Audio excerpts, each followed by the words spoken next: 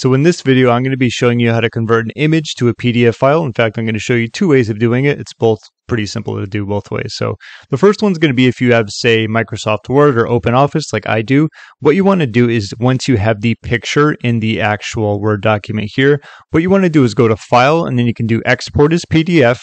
And from there, a lot of this usually doesn't matter. It's just kind of random settings, and then click on Export. And then from there, this is going to allow you to save it as a PDF file, which you can do right here, and then simply click on Save. So a very easy way to do it. And if you want a shortcut, if you're using OpenOffice, you can always just click on this PDF file. It's going to make things a little bit easier by just bypassing one of those steps. Okay, so that's the first method. Let's take a look at the second one.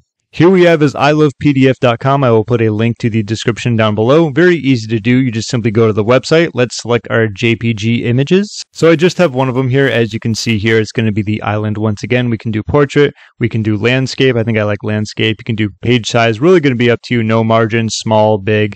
And of course, once you have your settings, click on Convert to PDF. And just like that, we can download the PDF right here. Simply click on this.